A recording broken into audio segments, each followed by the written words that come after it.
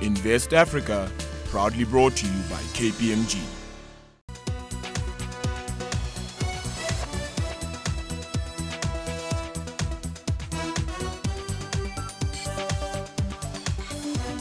Hello and welcome to Invest Africa. I'm Nozi Pombandra. Now, the World Economic Forum on Africa is over for another year, and more than 1,000 delegates who attended, shared and debated the big conversations that will shape Africa's future now have the opportunity to reflect on the key outcomes of the meeting that was held in the city of Kigali. In this episode of Invest Africa, we'll be bringing you some of the prominent voices from Kigali, and we start off with a reflection by catching up with Anna Easton. She is a Sustainable Business Director at the BT Group, and she joins us now from London. Anna, thank you so much for making the time to join us. You were in Kigali. You were part of the meetings of the World Economic Forum on Africa. What were the big conversations that resonated with you this year? Thank you. Thank you so much for inviting me. It was really, really exciting to be at the World Economic Forum this year in Kigali. What was most exciting from me was actually hearing the loud message over the 3 days that ICT is the critical enabler not only for transforming the African economy, but also for underpinning every single one of the Sustainable Development Goals. So there was a really balanced conversation between the economic and commercial interests in the region, but also everything that we need to do to actually transform the lives of the millions and billions of African people. And oftentimes, of course, Anna, these conversations will take place amongst politicians, amongst business leaders, and there's always the criticism that not much change happens and not much action happens after the meetings. Did you get a sense that there was a stronger resolve to act on some of the commitments and the declarations made at this year's meeting? Absolutely, yes, I did. I think what was really exciting about this meeting was the fact that we also had a number of working sessions. So in Davos in January, the World Economic Forum had announced an Internet for All initiative, which is actually about helping the 4 billion people across the world who don't have internet access to come online. And what we agreed and we announced in Kigali was that we will be running a live project in the Northern Corridor of Africa to help 25 million people get online by 2019. To put that into context, there's about 112 million people living in that geography. 75 million today don't have access to the internet. So that's a really, really ambitious target. And the only way that we can deliver that is to continue the conversation outside the room. So in fact, the first meeting of the African ministers, of the African ICT ministers of those countries, and the private sector organisations that are involved will be in June. We'll all be getting together in London at BT Centre to actually design a programme for making that happen. So it certainly sounds, Anna, that there's a lot of work that's scheduled to happen after this. But let's talk a little bit about the BT Group and your interests on the African continent. In particular, you're one of the world's leaders when it comes to the ICT space. How do you see ICT transforming development in Africa? Well, we have two sort of roles in Africa. Our first is our commercial interests, because many of our biggest customers have aggressive expansion plans into Africa, and we've been investing in assets and services and talent to make sure that we can support them as they grow. So as they grow, we grow. And from a development perspective, we've had really interesting learnings over the last 3 years. 3 years ago, we launched our Connecting Africa initiative, which is now live in 30 villages across 13 countries in sub-Saharan Africa. We implemented satellite broadband connectivity into the villages, and with the connectivity live and up and running, we can now overlay healthcare management systems and also education services to the women and children and families that live in those villages. So we have seen the transformative effect that ICT and broadband access can have on the Sustainable Development Goals. Certainly, infrastructure comes to mind, and the government's investment into infrastructure becomes very important. What has that experience been like? Because even though you've achieved these massive connections across multiple markets in Africa, surely there must have been some challenges with the infrastructure. Infrastructure is still a massive challenge in Africa, and one of our objectives in the Northern Corridor is to see how we can accelerate access. The governments in those countries have broadband plans in place, they're already developed. The challenge is to implement them and then really focus on the last mile, on those remote rural African communities that are still going to be left behind if we don't do something differently to help. And that's going to require other sources of funding. It's going to require government funding. And one of the things that we'll be focusing on is working with policy leaders and government ministers to see how we can collectively unlock that investment to close that infrastructure gap, particularly in the last 5%.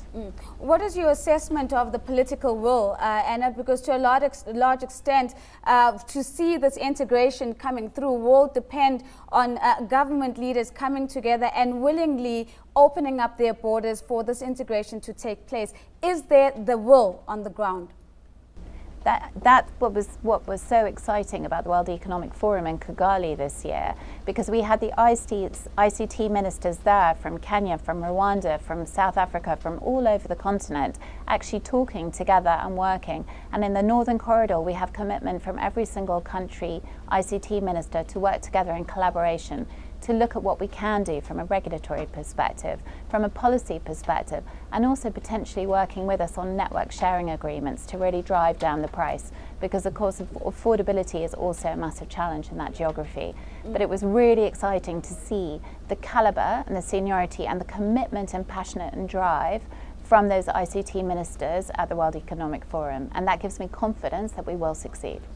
As one of the investors into the African continent on the back of ICT, which are some of the risk variables that you would like to see addressed that would improve the commercial case for investment for a player like the BT Group?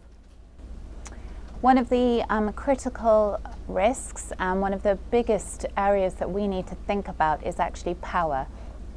Power is still a massive challenge across the continent, and it absolutely needs to be addressed before we can roll out any kind of ICT infrastructure. So we will need to be looking at that in conjunction with our ICT plans. Well, Anna, thank you so much for making the time to join us. Anna Easton from the BT Group, and of course one of the delegates that has attended the World Economic Forum on Africa. Now, Sub-Saharan Africa in coming years is expected to register slower growth in the face of low commodity prices and drought in some countries. David Lipton, who's the first Deputy Managing Director at the International Monetary Fund, caught up with CNBC Africa in Kigali, Rwanda, and he shared his insights on how the region can mitigate the present economic shocks. Well, the world's been a difficult setting for African economies because of the adverse events in the global economy, but I think it's fair that most countries in Africa are still rising, others are regrouping and will be rising. So we talk about these multiple shocks, obviously the fallout in commodity prices, we also talk about tighter financing conditions globally, and then of course you do have the drought that is impacting a number of economies. Which of those three elements do you think is the most challenging? Well, bad things come in threes, and I think it's been a tough time for some countries in Africa. About half of the countries in sub-Saharan Africa are experiencing much lower growth than they did before these events. I think the drought may be very acute for some countries, but the biggest event has been that the global economy has slowed, and with that, oil and commodity prices are way down. And what that's meant is that a lot of countries have diminished export revenues and diminished government revenues. That's likely to continue for a long time, so they really need to adjust. We do talk about this infrastructure deficit that obviously impacts the African continent substantially. In the tighter financing condition environment globally, it's very difficult to attract long-term capital with the current risk scenario. A lot of the discussions here at the World Economic Forum in Kigali will be about de-risking Africa to attract alternative financing solutions. Do you think that we are on the cusp of being able to deploy capital on a wide scale across the continent to address infrastructure deficits? Well, I think we're seeing that capital markets are going to get pickier, and they will differentiate among countries. There are still frontier markets that can attract capital. And foreign direct investment continues to go to places where the investors feel comfortable. But you're right, there will be countries that have quite a hard time. I think maintaining and even boosting infrastructure spending is key to the future growth of Africa. So countries need to do the best they can. Some countries will have to do it themselves. They'll have to boost their own resource base, what we call domestic revenue mobilization, save more, find ways to boost tax revenues to make sure that they can build a modern infrastructure that will create a basis for sustained rapid growth. In terms of collaborative financing models, if you look at development finance institutions, the private sector, public sector players, are we seeing multi-stakeholder financing solutions coming to the table, or do you think that we're still some way off? It's happening, it's beginning to happen, and people are putting an awful lot of energy to the financial engineering of how to make this happen. But it does come after a period where the banking sector problems in the US and Europe have led regulators to be more cautious with the kind of capital requirements we now see. Banks are less interested themselves in doing project finance. We've seen what you referred to, de-risking of banks pulling back from some of their correspondent banking relations. But in that place, there are new sources of finance that are being devised and new players coming in. I think the opportunities are so great. I expect this to be successful, but it will require some evolution. So David, you make the comment that capital flows where capital is welcome. There are a number of frontier markets competing for that capital. Does Africa stand a chance when it comes to other frontier markets, given sometimes skepticism over policy stability in a number of the countries across the African continent? Well, it is a new market. Frontier means new, and I think it is a new region for a lot of investors. But there's a tremendous amount of excitement. We see it here in Kigali at the World Economic Forum. There are a lot of people here who are here for one and only one reason, which is to figure out where to invest and how to do it profitably. So I'm optimistic, but surely countries will have to show that they have a strong foundation, that they're welcoming, and that people who come in stand a good chance of executing their projects. Having been on the ground for a short period of time, what would you say is the number one challenge that we face as the African continent, if we can group the 54 individual countries together? It's hard to really, generalize, because some countries really are going to be in adjustment mode. But I think that the countries that are still growing need, the biggest challenge is to sustain it. This is a marathon, it's not a sprint. There's a region that has a lot of marathon winners. They know how to win a marathon, and that is that when you reach a hill, you have to change your stride a little, but then power forward, which means countries need to make sure they're cautious, prioritize their fiscal spending to make sure they're still supporting infrastructure, health, and education, not run up debts in a dangerous way, maintain some important room for maneuver and margin of error. And then just a final question, as you say, Africa needs to continue to power ahead, but it has to do that without the turbo boost of China. Yeah. Do you think that that is going to be a key talking element here at the World Economic Forum on Africa? I'm sure there'll be a lot of interest in what's going on in China. China's slowing, but it's not disappearing. So China's still going to be buying an awful lot of imports, and a lot of that will come from this region. But it won't be the kind of driving engine of growth that it's been. So countries here need to boost their own demand. They need to diversify. In this region where we're sitting, they need to integrate. Kigali, Rwanda is a small country, 11 million people, but the East African region has 200 million. That's a big market if it's integrated, if it's connected and brought together. So there are things that can be done to provide for some more homegrown growth.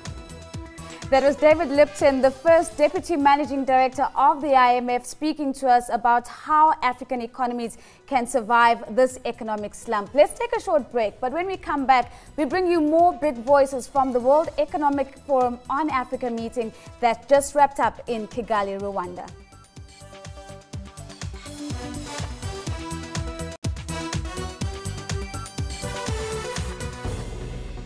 Welcome back to Invest Africa. We're bringing you the big voices and the conversations from this year's World Economic Forum on Africa, which is just wrapped up in Kigali, Rwanda. Now, one of the focus areas, of course, has been the strategies to support Africa's digital revolution. CNBC Africa caught up with Oscar Onyema, who's the chief executive of the Nigerian Stock Exchange, and he believes that integrating capital markets is a step in the right direction. Well, as you know, in South Africa, for example, the markets are very deep and liquid. They have many listed companies, so there's always going to be activity. Nigeria is not as deep as liquid, but there are so many listed companies as well, so there's always activity going on. So I think the core of an exchange business is listings. And with listings comes trading and value-added services and products and the rest of it. And so you begin to see a lot of activity. But it takes time to build a listing business. It's very difficult. So with time, I believe that the East African markets will get there as well. All right, now let's talk about developments. We've been waiting for integrations of the market and automated trading. You did that a while back. But with that, of course, a lot of revenue, a lot of listings coming on, but it also comes in with a lot of work to get into the stock exchange. Just tell us what we should be on the lookout for. You know, with the theme of this conference is around the fourth industrial revolution, which is the whole idea about using the cloud and the Internet of Things and the rest of it. So technology is beginning to compress time and is beginning to facilitate the ability to reach out to a lot more people that we can reach. So I believe that with improvements in technology, it's only a question of time. You will see the utilization of that technology in the capital markets. We're already seeing it elsewhere.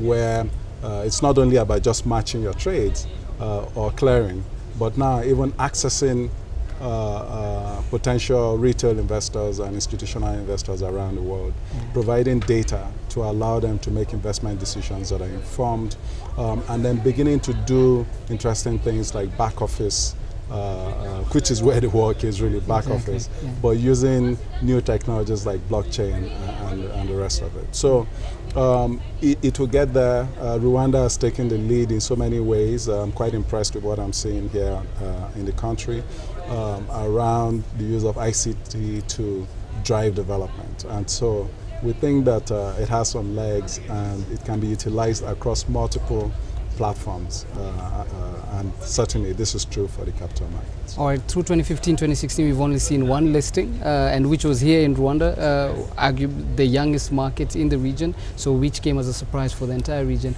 But is this a similar scenario that you've experienced before with you? Okay, on the Nigerian side of things, it's been difficult because the market is currently going through a downturn, and typically in downturns you don't see a lot of IPOs. We might see a few listings by introduction. When the primary market softens, the secondary market tends to follow. Then what you will see as conditions improve is rights issues, secondary issues, and stuff like that before you start seeing IPOs again. So we're certainly seeing a reduction in the number of listings this year. But with that said, the expectations are that across the continent, from a Pan-African perspective, that African markets will still do relatively well with regards to capital raising, although it is nuanced. So it's not going to be evenly spread. You know, it's going to be a few markets that are still doing very well. All right, now sector by sector, we'll wind up with this. The agriculture sector, first of all, is now largely pegging on the capital market development and revenue from that. But how sustainable is this? Well, to be honest, because African agriculture is still largely subsistence farming, we haven't seen the kind of scale of listings from the agricultural space that you would expect, because most of our economies have large sectorial balances from agriculture. But and another thing, a lot of the economies are now beginning to move away from farming, not that they're moving away, but they're beginning to add value-added services. Right. So processing, packaging, and the rest of it. And that is where we see the value. And that is where potentially you will see companies that are big enough to come to the market. And that was Oscar Onyema, the CEO of the Nigerian Stock Exchange. Now, as the World Economic Forum on Africa meeting wrapped up, we caught up with Josephat Muwara, who's the Managing Director of KPMG in East Africa, and we got his reflections on this East African showcase. I think first of all, I think for everybody coming to the continent, for us as African citizens, we need to appreciate that tax is a given. If we want to realize development, if you want good roads, if you want education, if you want health, you have to pay your taxes. The question is actually one of translating the tax that you pay into value, into results, and that there is limited, if none, leakage between the revenue and the results that you see on the ground. That's, you know, that's one side of the story. So every single one of us have to understand, and the governments around the continent have realized, you know, the objective now should be to make it easier for individuals and organizations to voluntarily comply with tax requirements. Easier said than done. No, it's not easier said than done. If you accept, if you look at iTax, if you look at the what I call the net platforms that are being created, it's a matter of our understanding as citizens that this is the way I am supposed to access this system. This is the information I'm supposed to create. That's the one side. We need to accept that and we need to comply. The other side of the story is the incentive story, that if you are complying and then you set out to create a small business or you set out to be a large investor in that market, the first priority for our African governments should not be to increase the amount of taxes that you pay. Their first priority should be for those governments to facilitate your entry into the market, to facilitate the rapid growth of your business, to facilitate the rapid expansion of wealth, to facilitate the rapid expansion of employment and your market. And when you achieve those, then they can come back and say, hang on, look at all of this that you have achieved in the space that we have created. How much of that is coming into our domestic revenue? But when you change the order, then you become an inhibitor to wealth creation, to employment creation. And quite honestly, that's really where, you know, because if as an organization, as KPMG, I'm coming in, I'm employing young people, I'm coming in, I'm helping businesses to grow, I'm coming in, I'm creating wealth, and eventually contributing to paying taxes. These first three are the ones that you really want to be focusing on, because that's where if people can then provide for themselves more, then your demand for services reduces, and then you have this more of a public-private partnership. All right, let's now bundle up as we finish our conversation. The African Union commitment to set up the Continental Free Trade Area by 2017, yes, coupled with the Road to One Africa Marketplace, it's been a very bumpy road given different policy regulations from different economies. What is your view on how achievable these projections are? This is very simple for me. Africa either develops together or we decline together. It's very simple. If you look at the case of Rwanda, and Rwanda is an example of exemplary transformation, but there are limits to what that transformation can achieve with the size of the country, with the limited size of the population, and therefore the limited size of the market, and also its location. So Rwanda doesn't have any alternative but to cooperate with Tanzania, with Rwanda, with Burundi, with Uganda, with Kenya, and with Congo, because you are part of an ecosystem. So integration, again, is another imperative.